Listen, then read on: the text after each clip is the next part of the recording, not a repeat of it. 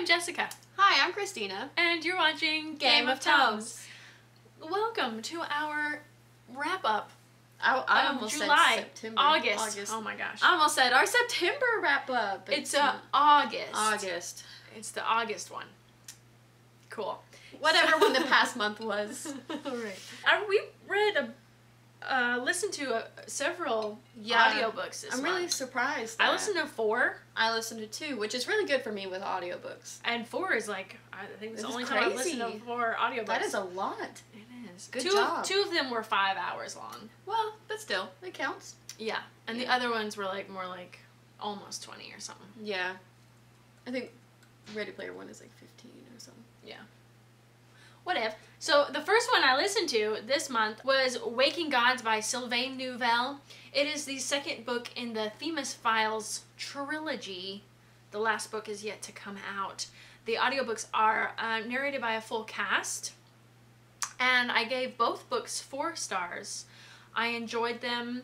I wasn't in love with them, but I did like that there was a full cast. It was in a interview kind of style, and I think it really worked to their advantage to have many different people, you know, everyone play a different part.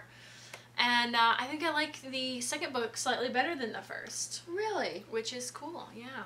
And in the first book, this young girl goes out into a forest and she falls into this pit, and then she is in this giant robot hand. She becomes a scientist to work on figure out what the robot is and find the other parts. Is there more parts to the robot? Is it of alien descent? So, anyway, it's a good series. The first book was a book club book.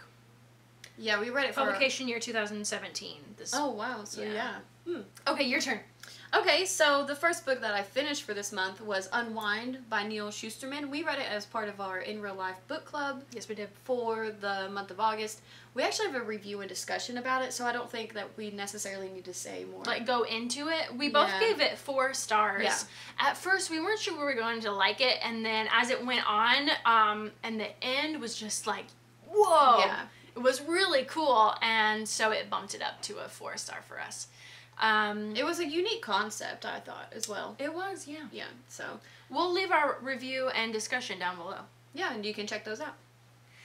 We decided also, I want to say, that we're not going to continue on with this series. That the first book wrapped up really nicely and was in a nice little bow, and I felt like I'm just not going to touch that series anymore. But I think there's 3, I did enjoy it. 3 or 4 books in the series? 4, maybe? I think 4 sounds right. I don't know. We did a Tome Topple TBR, right? I think so, yes. Yeah, we did. In that, I talked about Deception Point by Dan Brown. This was the book that I completed for Tome Topple, and really enjoyed it. It was very Dan Brown-y, very action-packed. Well, you said that it takes place over like 48 hours. And it does. You're right. You get different point of views, and it's like an action. It's very like a movie. He writes. Right. He would be a good screenwriter. Right. Yeah. I thought that was really interesting, actually, when you said that. And I think I'll wrap up, possibly. Yes. Yeah. Yeah. So, I liked it, and I would definitely recommend his sci-fi novel about government conspiracy stuff. What did you rate it, did you say? I gave it 4 stars. Oh, okay, cool. I really liked it. Well, so, good. Yeah. That makes me really glad. I don't know what to do with myself. Okay, so then for Tome Topple, I read The Girl with the Dragon Tattoo by Stieg Larsson. Jessica DNF'd it. I did. I think, what did I rate it? I think maybe 2 stars? I don't know. 1 or 2 stars, I think. I don't think I gave it 3. Yeah. Yeah, I talked more about that in the wrap-up, and so I don't really feel there's a need to go super in-depth about it because we did a lot in our wrap-up for Tome Topple, so we'll link that below as well. It just wasn't really my forte, and I just felt like it took such a long time to get to the plot point that the synopsis is on the back, and I just wasn't interested in I didn't like the a writing lot of style. it. Yeah, and it's... Yeah. It just wasn't good. No. I didn't like it. I wanted to DNF it before Jessica, because I hated the first chapter. Like, it was so hard for me to get through it. And then she said, stick it out to this point, and then let's decide if we want to DNF it. And then you were like, yeah, I'm DNFing it. And then I got into it, and I was like, oh, I'm going to continue. I kind of wish I would have just DNF'd it. Yeah, I have all the books in the series, and I'm gonna take them somewhere. Yeah, I've no... Trade them in. I didn't enjoy this one, so of course, like, I have no desire to continue it, and yeah, I just... Yeah. It'll be unhauled, most likely. So, Sue and Megan at the restricted section has started a restricted book club, and for that reason, I purchased on Audible. We Have Always Lived in the Castle by Shirley Jackson. We both listened to it. We did. We both gave it 1 star. We did.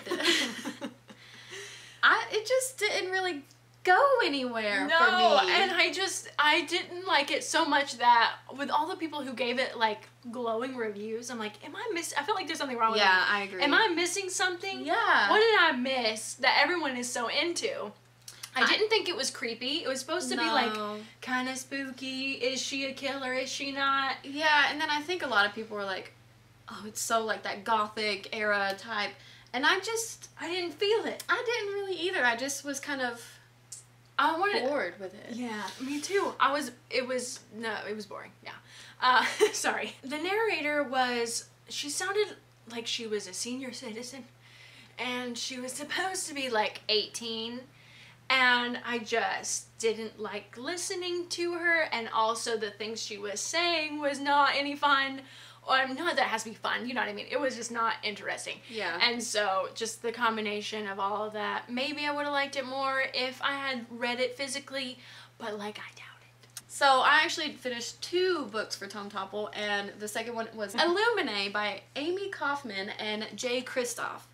And I gave it 5 stars. I love this. Of course, I mean, like, it's so popular. Everybody knows everything about it. The layout was gorgeous. I got really invested into the characters, and which I was surprised by, considering it, like, the format that it's written in. Yeah. And so, I mean, there's some diary entries where you get into the person's head. Yeah. But at the same time, like, it's not first person per se. It's all just in file format. So I was really surprised that I got attached to the characters. So much. Yeah. And yeah, it was 5 stars. Really good. I think this was the first book that I had read with an AI in it, and I was like, this is cool. I want to read more AI stuff. Yeah. I read A Long Way Too Small Eerie Planet before this one.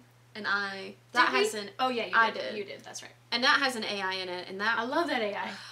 I love that book. I want to read more books with AIs in it. If you have any AI booky suggestions, leave them down below. Yeah. The next book I finished was an audiobook, and that is A Girl Walks Into a Bar by Rachel Dratch. We both listened to it. Yeah. We gave it 5 stars. Yeah, it was so good. It was really good. So good. I liked it even better than I liked Tina Fey and Amy Poehler's. I really enjoyed theirs a lot, but hers was a 5-star for me, and those other ones were 4 stars for me. Rachel Dratch is a female from SNL. She did Debbie Downer. If that helps. Yes, yeah. And I think she did a few appearances on 30 Rock. Yeah. So, anyway, I read Tina Fey's and I gave it 5 star. I audio listened to it and I loved it. But this one to me Rachel's was more kind of... It was more personal, I think. Yeah, that's what I was going to say. She talks a lot about her unexpected pregnancy at age 44. Yeah. And she interweaves, like, humor, but, like, seriousness, and so well. Yes. And I literally laughed out loud so hard. I did too! And I was listening to it with headphones on, because my husband was watching, like, American Ninja Warrior. And I just started laughing, and he was like, what? And I went back and played a part for him, because it was so funny. And she was talking about baby showers. Yeah. And they're like, oh my god, it's tiny pants, you need the nipple paper and a dress, ah! And just, like, overreact. But, like, it's so funny. And she came off as, like, really genuine as well. Yeah. And I loved it. I did too. I love Tina Fey's as well, but I think hers I loved a little bit more, and for different reasons. But yeah, it was so good. Definitely recommend. She's hilarious, and she was very open in her book. Yeah. And, you know, it was nice and refreshing to read. Yeah. I feel like I just talked a lot. Good job. Thank you. My naked cover. So we are buddy reading with Sue over at the restricted section, the Lord of the Rings trilogy. Yes, we are. And we read The Hobbit last month. We did a review and discussion on that, I believe. Well, let's link it. Yeah, why not? And so we finished this month The Fellowship of the Ring by J.R.R. Tolkien. Indeed we did. I really, really enjoyed this. I gave it 4 stars. I gave it 3.5. More towards the 3 one. It was hard for me to get into it, and I've never seen the movies, and so it's hard for me to, with all the lore, and I feel like I've said this so much to you guys already, but with the lore, and then sometimes the names of people, like elves, and the names of the lands, where I would get them confused. I'm like, is that a person, or is that a land? Like, I'm not Right. sure. But I mean, I still really enjoyed it. I'm excited still to continue the series, and I'm really excited to watch the movies.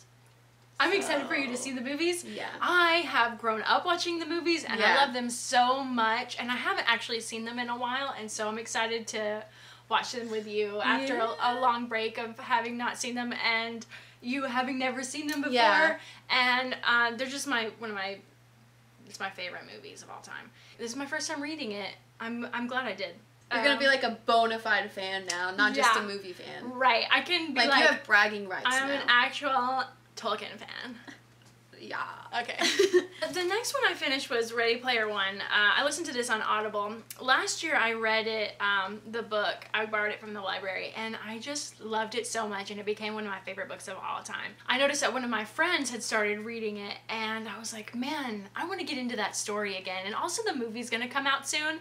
And so I got it on Audible. Will Wheaton narrates it, and which is so funny to me because I just smiled so hard when he got to his mention in the book was just so good, and that story, it just makes me so happy, and I was like happy to be in this world again, and I was almost just as like on my edge of my seat as I was, you know, the first time I read it. So I'm happy I did that, and it was just like a feel good. I knew what was gonna happen, but it was like, it just made me feel good. Yeah, I'm currently listening to it again, and I also physically read it. I think last year after Jessica did, because she was like, "This was so need to read good." this. Yeah, and I loved it. It was so good, and last night we were watching a bunch of trailers for it, and so like trailer breakdowns. Yeah, and we're getting very excited for it, and. Yeah, listening to the audio again, like, I know what's gonna happen, but I'm with you. I'm still like, get to it, do it, get to it, do it, you know? And there's still, like, some surprises that maybe I forgot about some stuff, and yeah, I'm really enjoying it. And the narrator, he's a very good narrator, and it's so funny. He is really good. Because they talk about him and Star Trek, and, like, he did all that stuff, and so it's just a little bit of humor in there, so. I love it. Yeah. So, very quickly, I decided to try and pick up Gemina by Amy Kaufman and Jay Kristoff. I read Illuminae, of course, and I loved it, so I really want to continue it. And I'm only like 50 pages in, but I think that's all I really have to say about it right now, because I'm only 50 pages in. Yeah, cool. So, yeah, I'm hoping to finish this up very quickly, and we have quite a few books to read in September. We have some commitments we've made, and so I need to get it done, and I plan to. I mean, it's almost 700 pages, but of course the format, so. Cool. I hope you like it just as much as Illuminae. I hope so too. Julie from Pages and Pens, we will link her channel down below. Hi, Julie. Hey. She has sent us The First Time She Drowned by Carrie Kletter. This is not a book that I would pick up on my own, but that I am excited to read. I read the prologue last night. She sent it to another booktuber who annotated it and then sent it to us. She was in Rhode Island on vacation from the Amsterdam? I think so. I would like to say her name, but I don't know. Andrea, but I don't know her channel name. We could link her down below as well. Yes. But I'm going to read it and annotate it, then I'm going to give it to Christeena. She's going to read it and annotate it, and then we're going to send it off to the next person. And it's kind of like a, what does she call it? Is it like a... It's like a traveling book club? I think so. Kind of thing? Yeah. Where we all annotate it? But it sounds really fun. I've never personally annotated a book before. I haven't either. So I'm a little worried. Me too. Like last night I was writing things and I was like, oh, I messed up. What do I do now?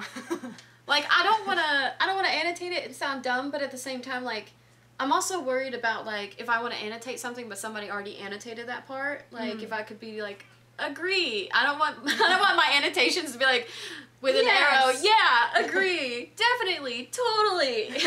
So no. But I mean, it's going to be fun. Yeah. And I'm enjoying it. I just annotated the prologue and I enjoyed that, so. Yeah, and it's it's our first time doing anything like this. Yeah. And I would definitely love to continue to do things like this. I think it's a really unique idea to connect Mm-hmm. with other booktubers. And Thank you for asking us to join you. Definitely. Thank you for joining us on this lovely wrap up. I hope that you had a great reading month in August when you play the game of tomes. You read or you die. Come be our friends. Our social media links will be in the description below. And we hope you're reading a great book. Bye. Bye. Oh, I leaned out. Go fair. It's like Hot. my mouth.